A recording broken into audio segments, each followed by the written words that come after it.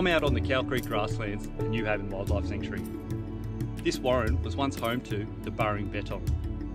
Unfortunately, ever since the arrival of Europeans to Australia, this species has seen a steady decline due to predation from feral animals like cats and foxes, competition for food and shelter from cattle and rabbits, and also changes to fire patterns, so from nice cool patchy mosaic burns to large destructive wildfires. All of these factors led to the species extinction on mainland Australia in the mid-20th century. Now, a big part of our operations program at Newhaven is feral animal control. We focus on cats, foxes, camels and rabbits. But today I want to talk about rabbit control and how staff at Newhaven over the past 15 years have managed this species that now has led us to an historic moment happening next month with the reintroduction of the burrowing bettong into Central Australia.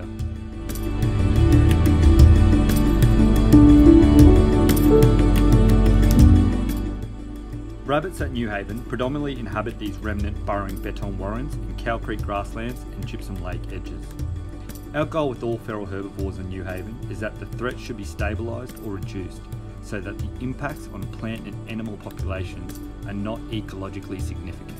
To achieve this goal, our management focuses on controlling and, where possible, eradicating.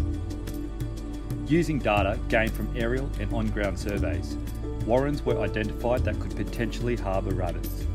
13 sites were established across Newhaven as long-term rabbit abundance monitoring sites. These plots are then systematically searched to record every rabbit warren within the plot. Each year, this survey is carried out to produce a rabbit density at each site. Although rabbits don't have the damaging impact that cats and foxes do, they take over crucial habitat, reduce ground cover, exposing ground-dwelling animals to elevated levels of predation. They reduce the abundance of palatable plant species and increase the spread of weeds. High rabbit populations also support high numbers of feral predators. Rabbit management outside the fence has been continually monitored for the past 15 years with our annual density surveys and follow-up control methods.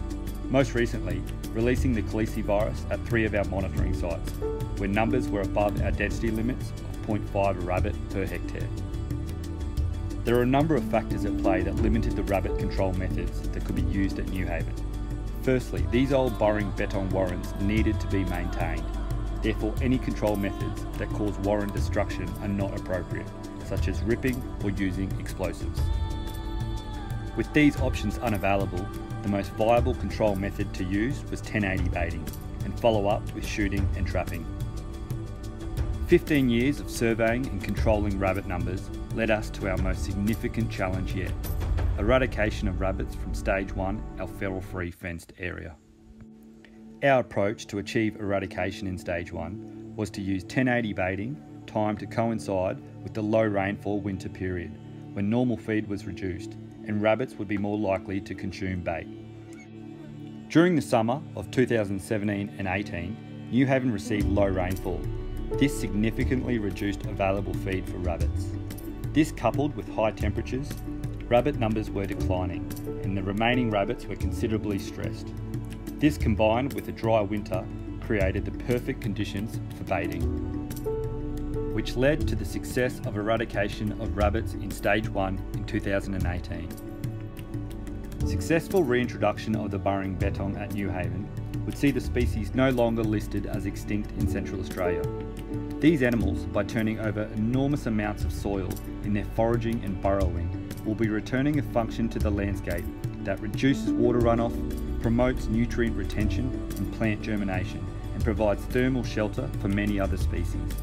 These little dudes will be playing such an important role in restoring the health of this special bit of country.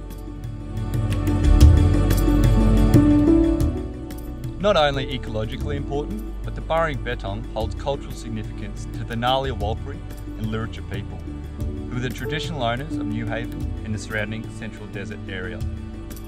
Now, to be able to sit at one of these warrens, inside Stage 1, knowing it's free of feral animals is pretty special.